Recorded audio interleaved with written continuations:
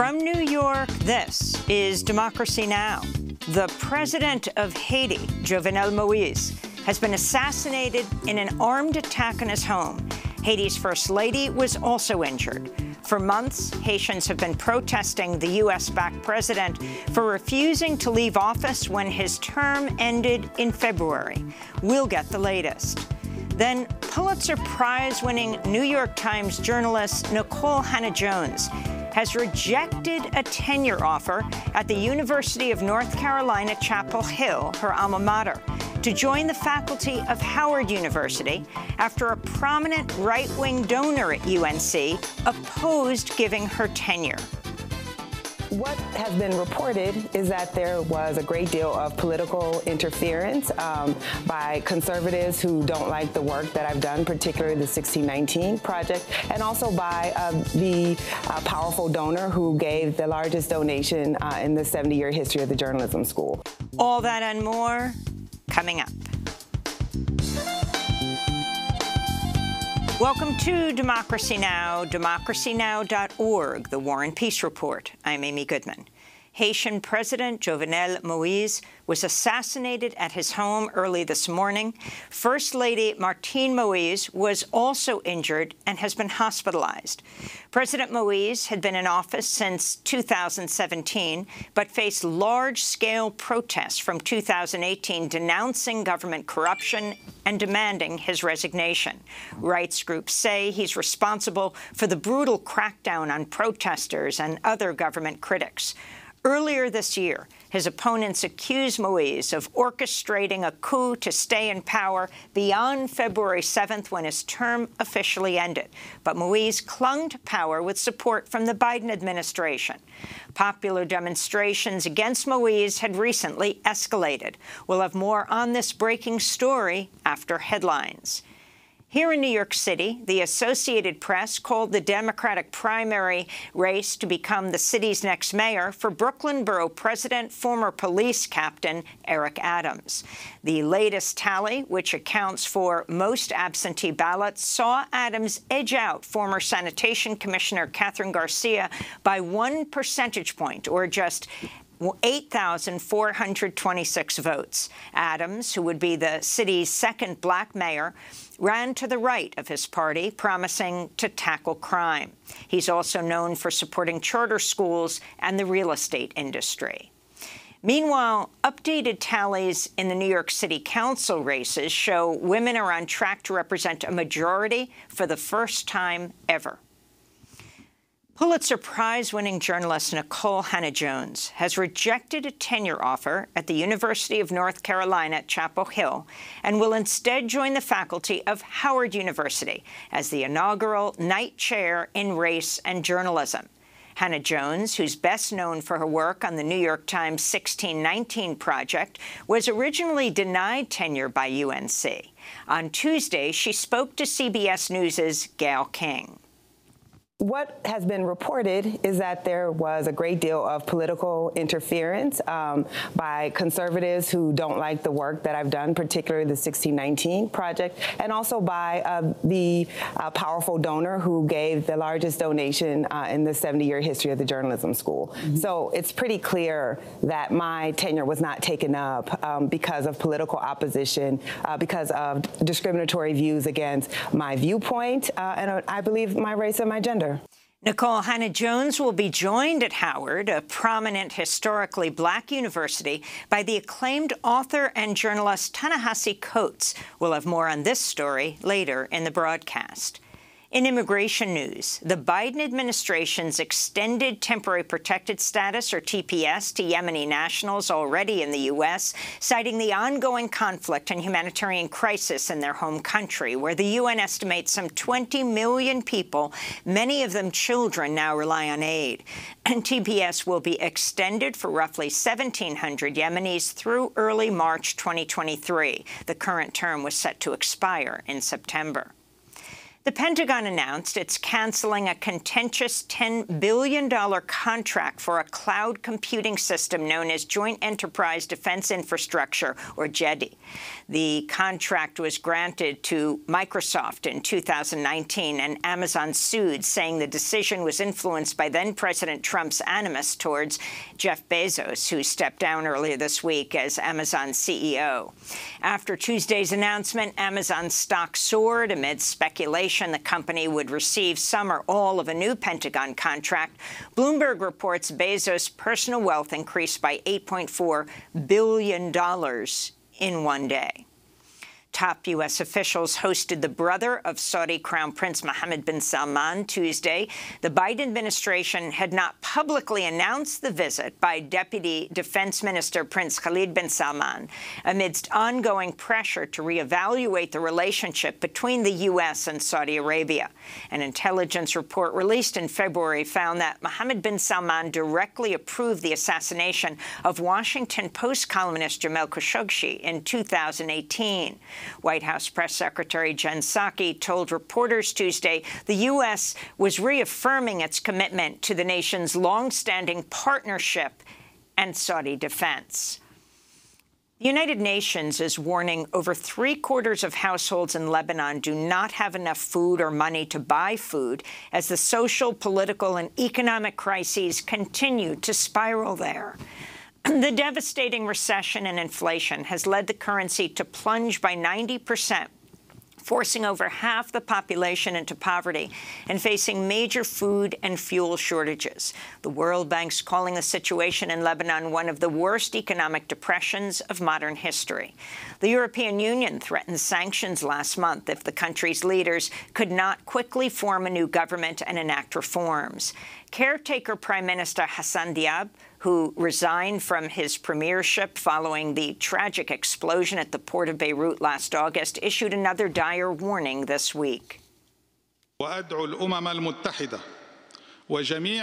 call on the United Nations, all international agencies, the international community, and worldwide public opinion to help save the Lebanese people from dying and prevent the demise of Lebanon. Lebanon is a few days away from the social explosion. The Lebanese are facing this dark fate alone. In Israel, the recently formed government of far-right Prime Minister Naftali Bennett failed to extend an apartheid law that denies citizenship and even residency to Palestinians from the occupied territories who are married to Israelis. The racist law had been extended every year since it was enacted in 2003. The law failed to pass after former leader Benjamin Netanyahu's party and his allies voted against it to undermine the ruling coalition, which ousted him last month. In Iran, the outgoing government is hosting talks between the Taliban negotiators and Afghan government officials as the U.S. closes in on completing its withdrawal from Afghanistan and as Taliban forces continue to make major territorial advances. Tens of thousands of families have fled their homes in recent weeks. Foreign Minister Mohammad Javad Zarif said Afghans must now make difficult decisions for the future of their country after 2 decades of failed U.S. intervention. In India, the UN is denouncing the recent death of 84-year-old Indian rights activist and Jesuit priest Father Stan Swamy. Swamy had been charged under India's contested anti-terror law. He was arrested last year over his advocacy work fighting for tribal rights, accused of having ties to a radical left-wing group, which the Indian police alleged instigated violence in 2018. He died in a hospital in Mumbai Monday ahead of a bail hearing. He'd been denied bail before, despite having health issues, including Parkinson's disease. This is Sitaram Yechuri, leader of India's Communist Party. I would consider this virtually death under custody, and under custody by a government who, on charges that had not been even established or even proved to be taken up, he's been under detention for more than 8 months. In Mexico, human rights advocates are demanding justice for another indigenous land defender assassinated in the southern state of Chiapas. Simon Pedro Perez Lopez was gunned down early Monday morning as he walked to a local market with his son. Perez Lopez was the former president of Las Abejas de Acteal, an anti-violence group that defended indigenous communities and their land. In Colombia, 10 military members and 1 civilian have been accused of murdering at least 120 people and forcibly disappearing 24 others and falsely claiming their victims were guerrilla members who had been killed in combat. Tuesday's indictment marks the first time Colombia's Special Jurisdiction for Peace Tribunal charged military members involved in what's known as the false positives scandal, where thousands of extrajudicial killings were falsely portrayed as leftist rebels who died in combat. The false positives were meant to help give a sense of the Colombian military's victory in the half-century U.S.-backed conflict against the FARC. That's the Revolutionary Armed Forces of Colombia. This is Catalina Diaz, a judge with Colombia's Peace Tribunal. We have found that it was a pattern of macro-criminality, which is to say the repetition of at least 120 murders during 2 years in the same region by the same group of people associated with a criminal organization and following the same modus operandi. The tribunal was created after a peace deal was signed in Colombia in 2016. To see our interview with Mario Murillo yesterday, you can go to DemocracyNow.org. In Nigeria, at least 140 children went missing after gunmen raided a boarding school in Kaduna State Monday in the 10th mass kidnapping to be recorded in northwest Nigeria since December. Also Monday, armed men kidnapped at least 8 people, including a 1-year-old from a hospital staff residence in Kaduna. The UN says the mounting attacks are leading fearful parents to keep their kids out of school, compounding the educational crisis in Nigeria, where 13.2 million children do not attend school. This is UNICEF Representative Peter Hawkins. It really is of concern that this has become a money-spinning exercise where schools have become an easy target for kidnappers and resources have become available to pay the kidnappers off. Nigeria is Africa's most populous country. In the Netherlands, renowned crime reporter Peter R. de Vries is in critical condition after he was shot in downtown Amsterdam Tuesday. De Vries was attacked as he left a television studio. A video circulating on social media shows the award-winning journalist laying on the street as blood pools around his head. At least 2 suspects are in custody. The 64-year-old is a household name in the Netherlands and has investigated cold case killings and reported on organized crime for decades. He'd received death threats in the past and was previously given police protection. In 2008, de Vries won an International Emmy for investigating the 2005 disappearance of U.S. teenager Natalie Holloway in the Caribbean island of Aruba. The European Union has enacted a ban on 10 of the most commonly consumed single-use plastics, including straws, plastic plates, cutlery, and cotton swabs. The law also directs companies to use more recycled plastics in disposable drinking bottles. But environmental activists say the measure doesn't go far enough and allows for individual countries to adopt their own laws, which in some cases are much weaker.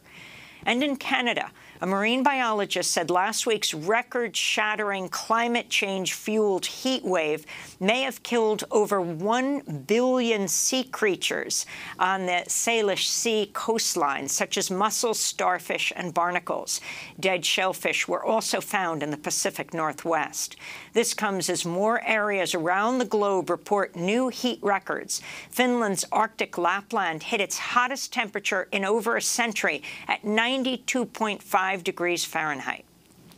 And those are some of the headlines. This is Democracy Now!, DemocracyNow.org, the War and Peace Report.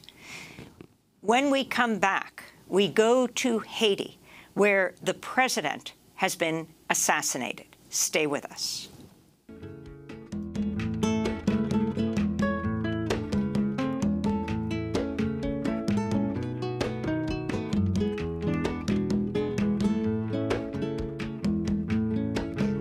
Passé, Haïti a fait bac. Jardin séché, ti moun a pe mouri.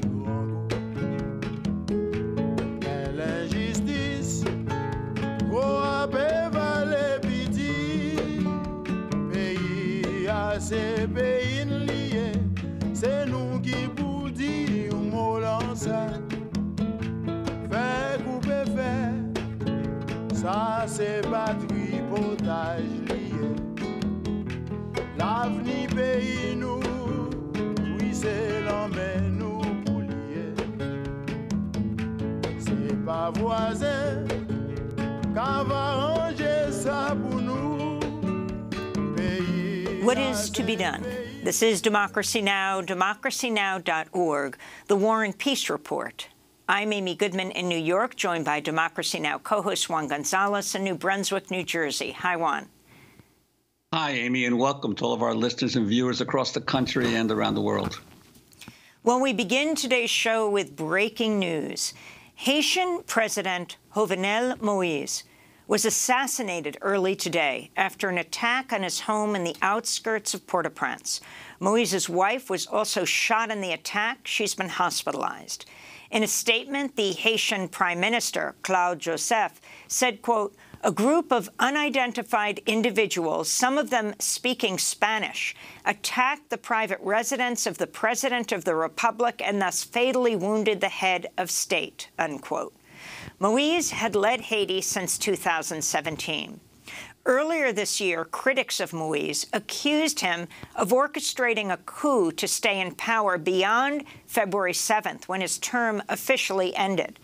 For months, Haitians have staged large protests against Moïse, demanding he leave office. But Moïse clung to power with support from the Biden administration, which backed Moïse's claim that his term should end next year.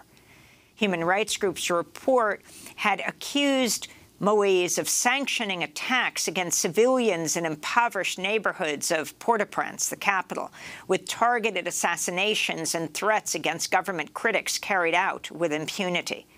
We're joined now, dealing with this breaking news, by two guests. Dahoud Andre is a longtime Haitian community activist and member of the Committee to Mobilize Against Dictatorship in Haiti. And Kim Ives is with us, the editor of Haiti Liberté. We welcome you both to Democracy Now!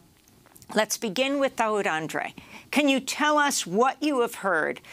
Who is responsible for this assassination? And then give us what has been happening. Talk about what has been happening in Haiti. Well, thank you very much, Amy and Juan, for inviting us to speak about what's happening in Haiti. We got the call, a call about 5:30 this morning, to say that radio in Haiti had reported that overnight Jovenel Moïse had been assassinated. I should say that right now, as of now, we have no clue where this assassination came from. Certainly not the street gangs such as the G9, Jimmy Barbecue Cherizier, who has been going around recently after years of demonstrating with an American flag behind his back, and right now purporting to be fighting for a revolution to liberate the Haitian people. So we know it did not come from there. We know that it could have come from the oligarchy, such people as Reginald Boulos, maybe, you know, the Dimitri Vorb, that at present it appears that Jovenel Moïse has some difficulty with them, because we can imagine that it would take a lot of money to do and resources to do an operation such as this. But a lot of people that I've spoken to this morning are saying it's probably the U.S. government, again,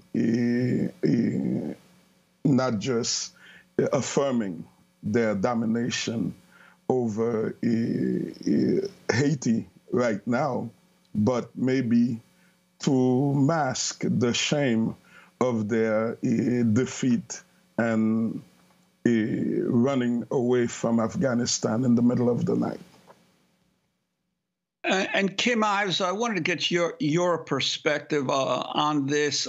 Clearly, there was a popular opposition and questions, deep questions about any kind of legitimacy for Jovenel Moise. So, was this potentially a falling out among the elite, or was there foreign involvement as well, other than the possible mercenaries themselves being hired from abroad?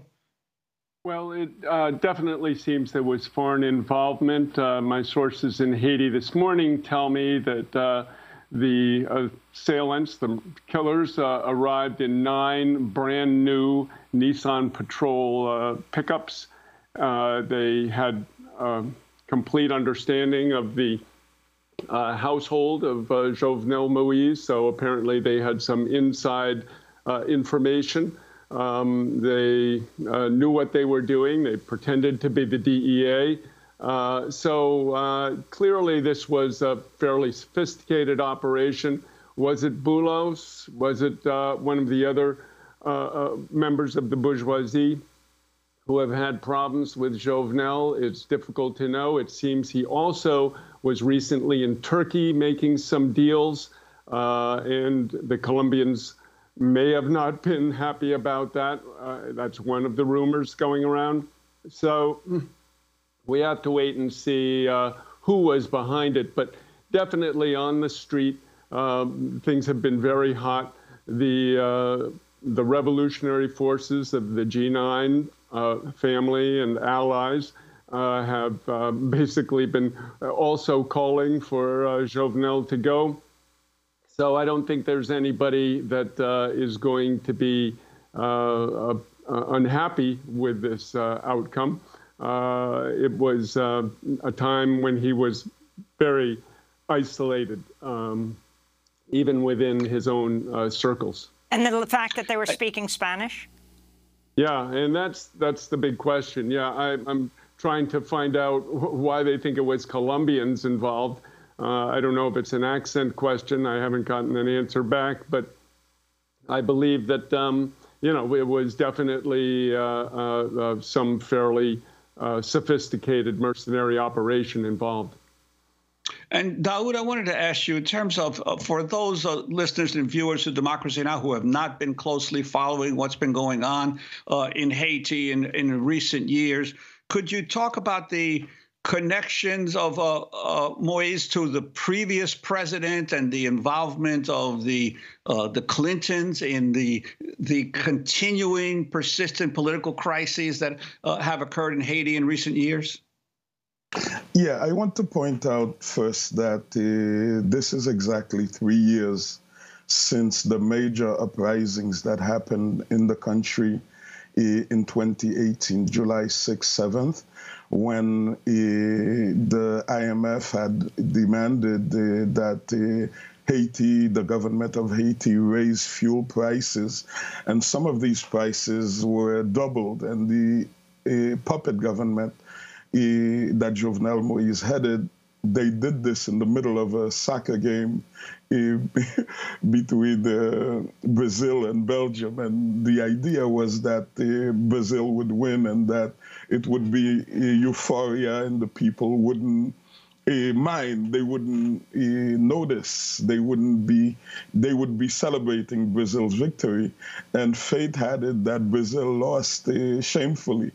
And immediately after the game ended, uprisings all over the country. So it's important to note this date, that this anniversary, and that Jovenel Moise would be killed on this anniversary. But also, I want to point out that what Kim Ives is calling the revolutionary forces of the G9 and Jimmy Cherizier, these are criminals. These are people that are responsible for killing massacres in poor neighborhoods in the country. These are people, and a lot of people find it amazing, unbelievable that Kim Ives and his newspaper, Haïti Liberté, would be defending it, trying to make people believe that these are revolutionaries. These are the people who are throwing 78-year-old elderly folks off of buildings, burning them alive, that these are the people who are going to save us. The audience should understand, yes, Martelly was handpicked by the Clintons as a puppet, as someone who would do their bidding. And during the campaign, it was obvious that the Clintons, Bill Clinton, who was running the CIRH to supposedly rebuild Haiti back better, same slogan that Joe Biden used in his recent campaign, that they would find that this is the person who would be a degenerate, someone. I know that this program has done much about Martelly, so I don't want to even go there. But what is important is that Martelly handpicked Jovenel Moïse.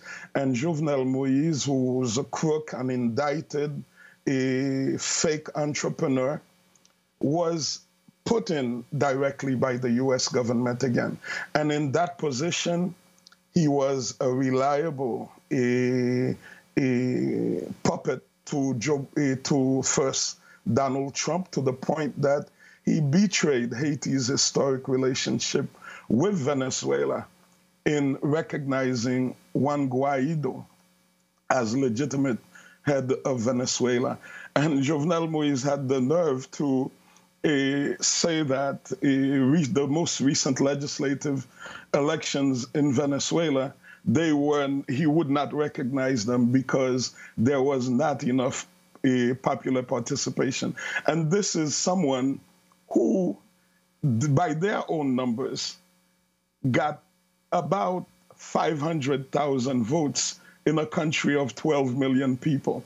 So I need to say that the Haitian people loathed Jovenel Moïse and Martelly, the PHTK government, because they are the tools of the United States. They would to impose the will of the United States on the people. And they armed these street gangs, they financed these massacres in the poor neighborhoods that are supportive of, I should say, President Aristide, the Lavalas government. And they just felt, and this was Martelly's position, he clearly said, so long as the heavyweights, meaning the United States, the UN, the OAS, the core group, supported him and Jovenel Moïse, nothing could happen to them. And this is what we have seen. The support, the unequivocal support of the United States to the PHTK government, who was killing the Haitian people and stealing the resources of the country. I want to get Kim Ives' response to this clip. One of Haiti's most powerful gang leaders warned this week he was launching a revolution against the country's business and political elites.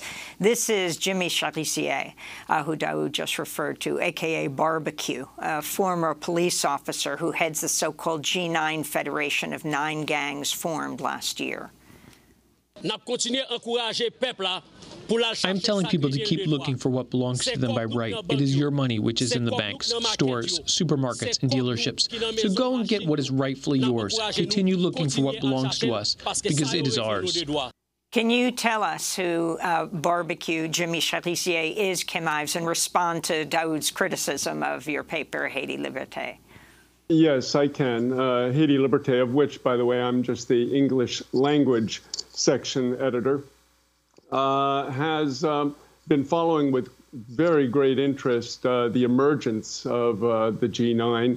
Unlike Daoud, Andre, I have met with Jimmy Charissier and a number of the organizations on the ground in Haiti. The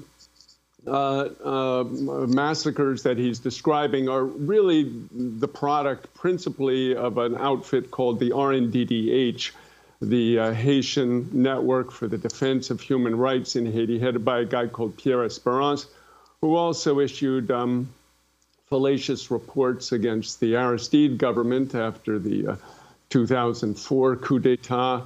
He has basically waged some kind of holy war against Jimmy Cherizier, who, according to Cherizier, he asked to bump off to rub out a rival human rights group head.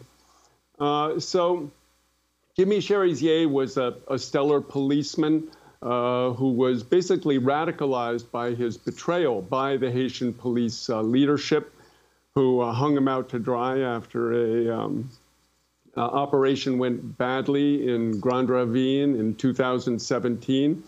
And he was dealing with some of the leading lights of the opposition, Reginald Boulos, previously mentioned, a guy called Yuri Latortue, who is also an alleged former death squad leader and was called the poster boy for political corruption by the U.S. Embassy itself in the WikiLeaks cables that we released a decade ago. So he soured on them too, and he saw that both the government of Jovenel Moïse and the opposition, the bourgeois opposition with which Daoud is aligned, were rotten. And he said, we need a revolution because the people need schools.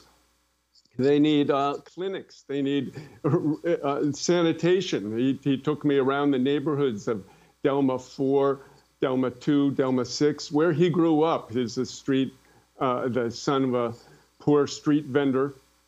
And he showed me how people had to do their toilet in a plastic bag and throw it in a canal. And he said, you know, people can't live like this. So he has been calling for a revolution against the system in Haiti and is being radicalized really by the day and by these events.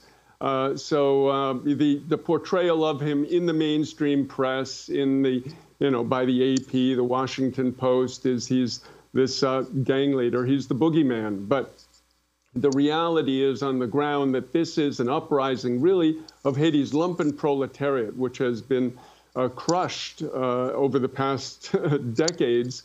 And Jovenel Moïse was no different, and Martelly. And the people, the masses in Haiti, in Port-au-Prince, now some 3 million, 4 million people have had enough and are rising up. Daoud, and your response, the issue of Kim saying that you are representing more of the bourgeois opposition? Kim Ives is a joke, and it's sad that your program is giving him this platform to, again, push this garbage that Jimmy Cherizier, who, and this is not the RNDDH who's saying that Cherizier, that barbecue is an assassin, a criminal, like someone who is responsible for all of these massacres. And despite the denunciations of the people of La Saline, of all of these poor neighborhoods in Bel Air, who themselves, they say that it is Jimmy Cherizier. This is RNDDH, this is Fondation J'Éclairé, this is the CARDH, and the people in the streets, and any radio station in the country that you turn on, and people who are massacred are speaking directly about who they saw came with guns, with gasoline and fire to burn down their homes. So now to say that Daoud Andre is aligned with the bourgeoisie opposition, there is a former ally of Kim Ives and his newspaper, Haïti Liberté, that he owns. But Kim is a white man, an American. And so he cannot come to this program or anywhere else and say that he is the owner, the puppet master of this newspaper. So he's pretending that he's just, but I'm sure that Amy Goodman, Juan Gonzalez, and everyone else who knows about this newspaper knows who owns this newspaper and knows that this is just another wannabe white savior for the people. And it's beautiful, the song that you started this segment with, Amy, because this is a song called Qui ça pour nous faire? What is to be done? as you said. And the song, if you continued to play it, it would say it's a revolution. And who's going to make this revolution? The Haitian people. It is not our neighbors. It is not wannabe white saviors like Kim Ives who are going to liberate the Haitian people. I want to speak a little bit about this thing, the Jovenel Moïse. This is what this is about. And I should say, if I knew that I was going to be put in this program together with Kim Ives, I wouldn't even come on. And you should go to Haiti. You've been to Haiti, Amy, one. And go speak to someone like Oxygène David, who worked for years with Kim Ives. Go speak to Mario Joseph, who was close collaborator of Kim Ives, who are both denouncing him and his newspaper in Haiti for pushing this garbage that is scum like Jimmy Cherizier, he's not going to Pétionville, to Thomasin, to kill the rich people, to steal from them. The people he has massacred for the government. And this is why, for 3 years, the Jovenel government has never executed their warrants against Cherizier, because he is in their pocket. He's someone who's working for them. And find his previous messages on social media where he has this same Jimmy Cherizier, an American flag behind his back, to show the world who he stands with. And now that he has some little trouble with his people, Daoud, if we can, we have only a couple more minutes. Leading revolution. Yeah. Daoud, we have only a couple more minutes to go. I wanted to get Kim Ives in to respond briefly, Kim, and also if you could talk about how the Biden administration has been dealing with Haiti since it's come into office. Yes. Just to finish with Daoud, he's had a long-time bugaboo with Haiti Liberté. I imagined he might explode on the show if coupled with me. His belief that I'm the owner of Haiti Liberté is as unfounded as his rumors that he's saying about the G9 and Jimmy Cherizier, or my relationship with Oxygène David and Mario Joseph, who I have only recently spoken to as well. So this is, just typical. But as for the Biden administration, the administration has, according to my sources in Haiti, been totally supporting Jovenel up until now. But Helen Lalime, who heads the BNU, which is the UN office in Haiti, has been very much on the fence, really, about whether to go over to the bourgeois opposition and use them for a transition. Well, obviously, that probably is going to happen now because the president no longer is living. So the Biden administration has been having this slightly contradictory sort of message where, on the one hand, they say, we're going to support Jovenel and he can be in office until February 7th, 2022. But at the same time, they're saying we're alarmed by authoritarianism and the decrees that he's passing. So right now, we'll see which way they go. Will they move over to the opposition, which basically is headed by this fellow, Yuri Latortu, who we have done WikiLeaks articles on Haiti Liberté. People can check those out a decade ago. And I expect that, they may try to find some sort of compromise candidate, somebody with a slight lavalas color, a slight progressive color, to be the figurehead of this transitional government. But I don't think they'll be able to go forward with the remnants of the crew that Jovenel had working with him now. They just appointed a new prime minister on Monday, a guy called Dr. Ariel Henry, who is an old, basically a collaborator of the U.S. in Haiti. He sat on the Council of the Wise, which facilitated the transfer.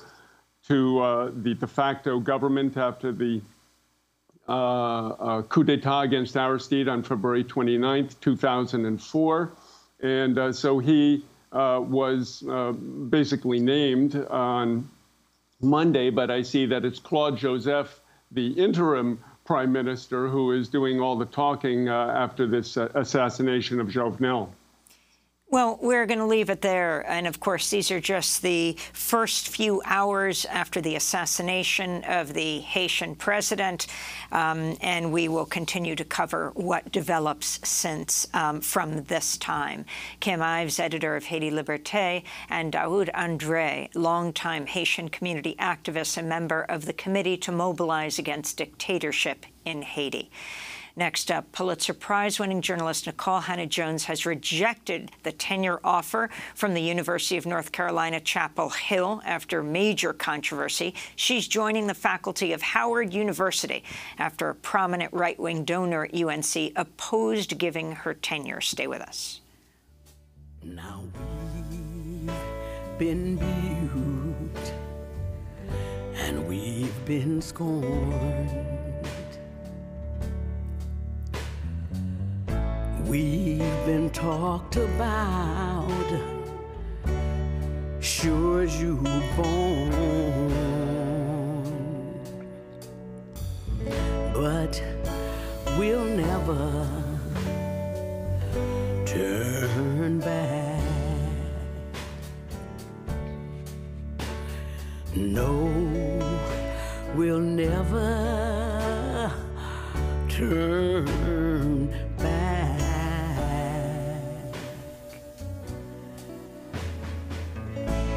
Until we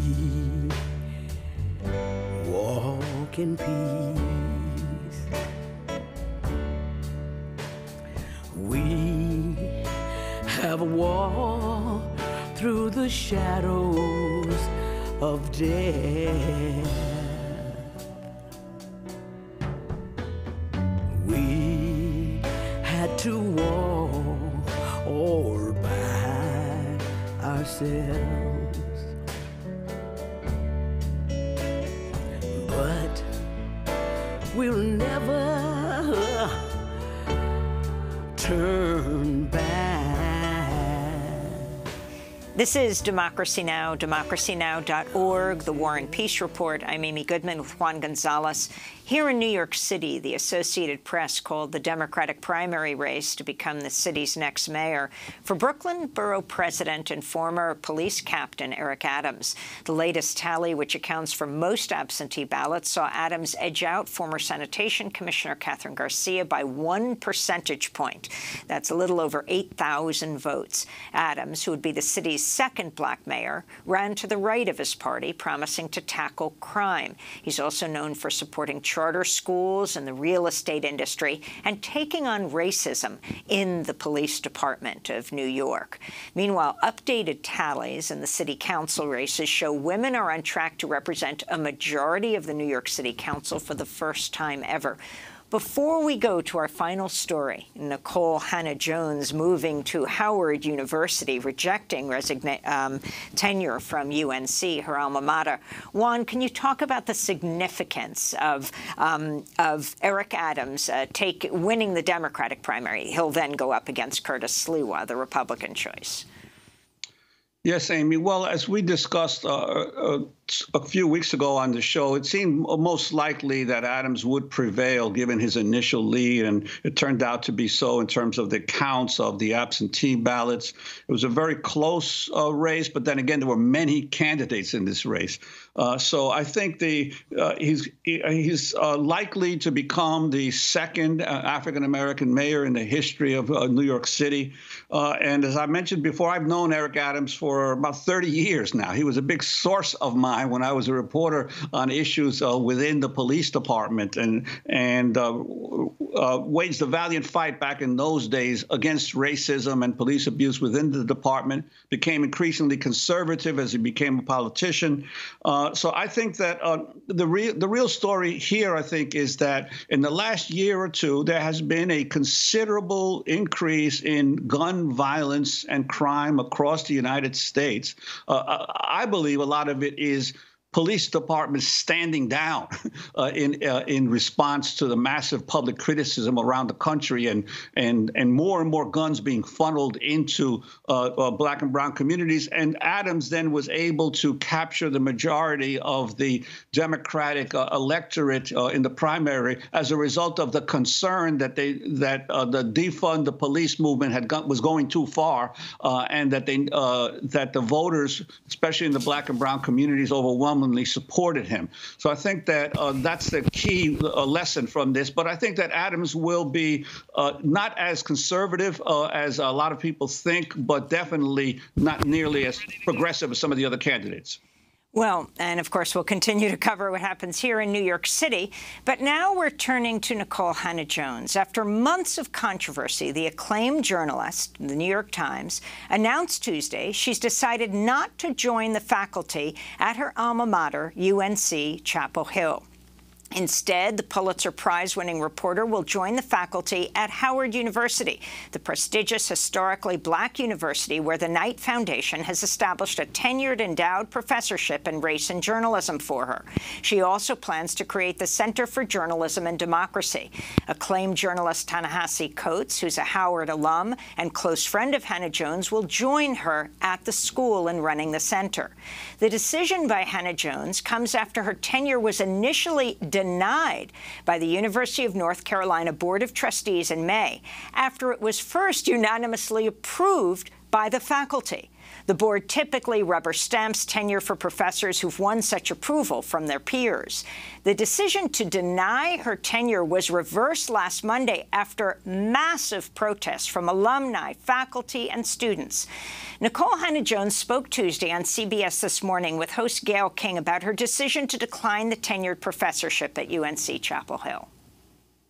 This was a position that since the 1980s came with tenure. The Knight chairs are designed for professional journalists who have been working in the field to come into academia. And every other chair before me, who also happened to be white, received that position with tenure. It had never been denied. No one had ever been denied tenure before. Exactly. And I went through the tenure process, and I received the unanimous approval of the faculty to be granted tenure. And so to be denied it and to only have that vote occur on the last possible day, at the last possible moment, after threat of legal action, after weeks of protest, after it became a national scandal, it's just not something that I want anymore.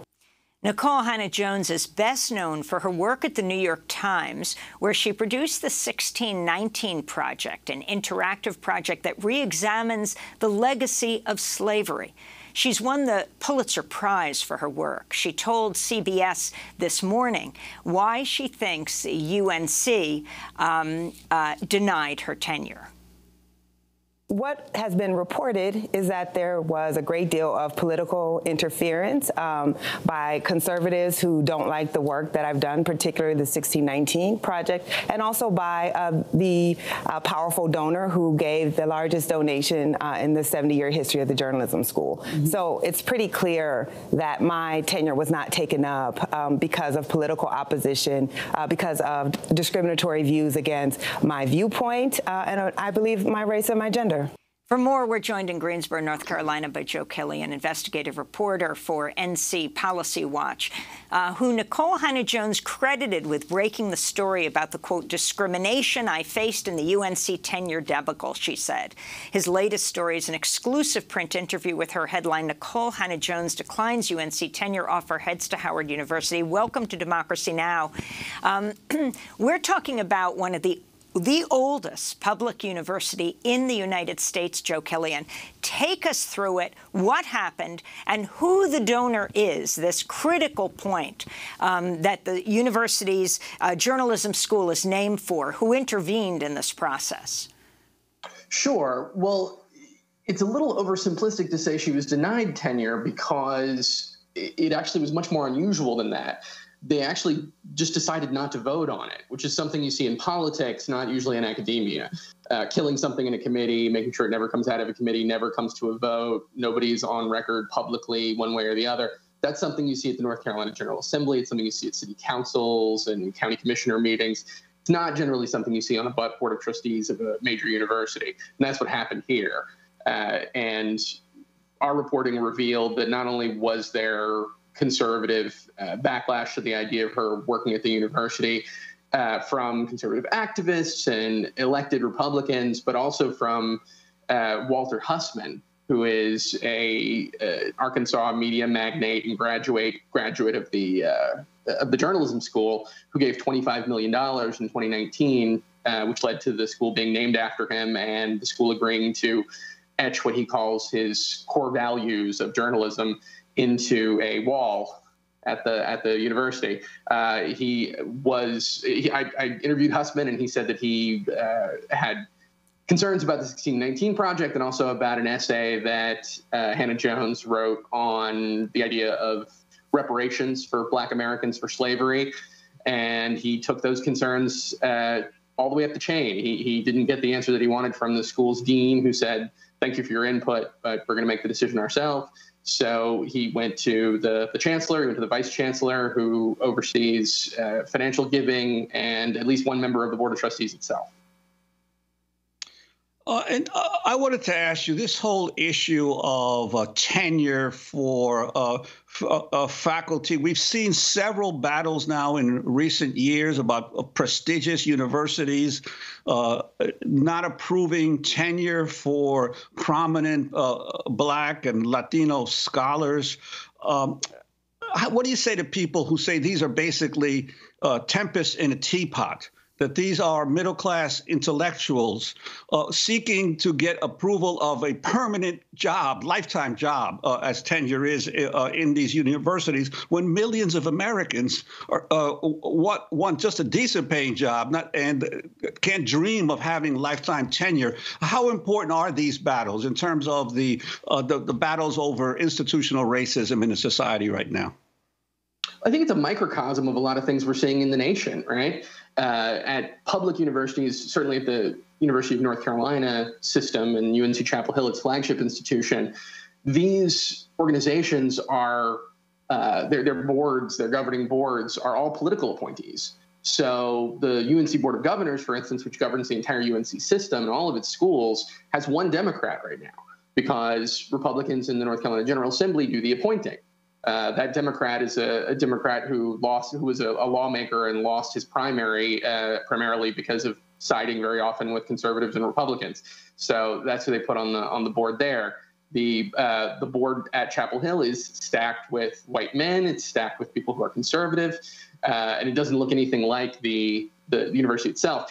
Is the question of tenure and whether you get a tenure appointment a champagne problem? I think it might seem that way for many people, but Nicole Hannah Jones doesn't come from an ivory tower background. She doesn't come from an upper middle class background. She's from Waterloo, Iowa. She grew up in a working class community where she didn't know Black people who went to college. She went to Notre Dame. She went to UNC for grad school. She worked her way up from the Chapel Hill News in North Carolina up to the New York Times and won Peabody, Polk, National Magazine Awards, the Pulitzer along the way. So when you see somebody doing what conservatives say that they should do, lift themselves up by their bootstraps, achieve in America, and they hit a sort of a glass ceiling for ideological reasons, I think that's a problem that should concern everyone. I want to turn to two clips, one the mega donor and then the protester, who at this point might have more power. This is UNC mega donor Walter Hussman speaking in a 2019 video about his $25 million namesake donation to the UNC Hussman School of Journalism and Media. We're investing in Carolina and journalism because it's a very important time in America. Americans are beginning to realize they need to trust a trusted source of professional journalism. And now I want to turn to a student. When Black students tried to attend the UNC Board of Trustees meeting on Wednesday, June 30th, where members voted on whether to grant tenure to Nicole Hannah-Jones, campus police forcibly removed the students from the room. Get your hands off her! Get your hands off her! They need to exit. We told them several times. Get your hands off her! We need to several times. Hey, calm down, careful. Let's go. Hey, go! Hey, go! Hey, go! This is UNC student Talia Javan, one of the protesters in that clip, speaking on Black News Tonight with Mark Lamont Hill about whether UNC is a place where she wants to be now. They feel they can do anything to us, treat us any kind of way. I want you all to ask yourselves, honestly, this is what we saw them do today on camera, and they knew the world was watching. How do you honestly think they treat us when you're not paying attention? I will never, ever, ever forget the lesson that UNC at Chapel Hill taught me today, and I will continue to bring this up when I'm talking to potential Black students who are interested in coming here in the future. Now, UNC police chief Chapel Hill has resigned after what happened at that trustee meeting. Joe Killian, take us from there. The power of Hussman, the power of the protesters. Well, I mean, you know, I think that what you're seeing in that protest clip is a lot of pent-up frustration over a number of issues dealing with politics and race at the university for years, where students and faculty and staff members of color do not feel they've been heard and have had conflict with the people who are governing the university system, who are very, very removed from who it is that is attending the university and who teaches at the university, who the alumni are. If you just look at the makeup, the social makeup, the racial and ethnic makeup of these boards, they just don't reflect the students, and ideologically they certainly don't represent the students. So there's a terrific amount of frustration built up. As to how much influence they have, I mean, I think that this incident proves that when the campus sort of speaks as one, faculty, staff, students, alumni, major funders of the university, they can get the attention of the people who are in charge. But you know, can they make real change? You know, that's a harder question. Only the members of the North Carolina General Assembly can change the leadership of these boards. And the people coming in are not any less conservative. In fact, I would say that many of them are more conservative than the people who are leaving. And I wanted to ask you in terms of the impact of this Knight Foundation money, which supposedly is also attracting other foundations, the Ford Foundation and others, for a multi-million-dollar grant to Howard University, what the impact is going to be of that decision of these major foundations to, in essence, provide an alternative to what UNC was so late in granting to in terms of tenure here? Yeah, this is not the first time we've seen this either. UNC lost a major grant after its debacle over the Silent Sam Confederate monument on its campus and how it handled that.